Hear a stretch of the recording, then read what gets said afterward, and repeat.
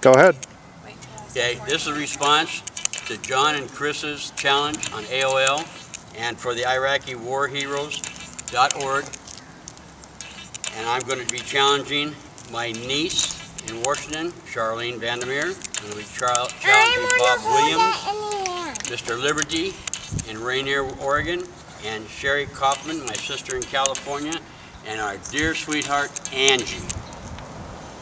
If you respond to this, you should accept the challenge. It'll be $10. If you don't accept the challenge, within 24 hours, it'll be $100. All right, gang, let's go. Go. Go. Oh! Jesus!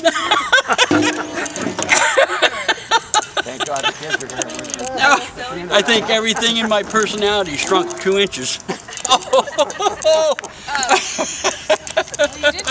All right, Chris, you got your wish. There's the kilt, darling.